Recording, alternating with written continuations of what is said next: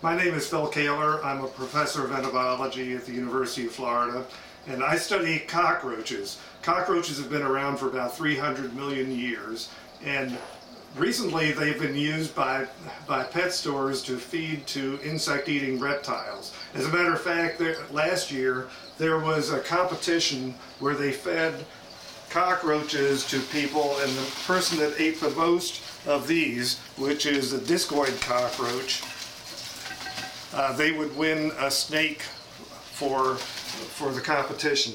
And as a matter of fact, these things have, there are a lot of people that are allergic to this kind of cockroach. They have spines on their legs, and when you eat them, they can dig their spines into your throat, and actually the person that won the competition died from eating cockroaches and dying from an allergic response.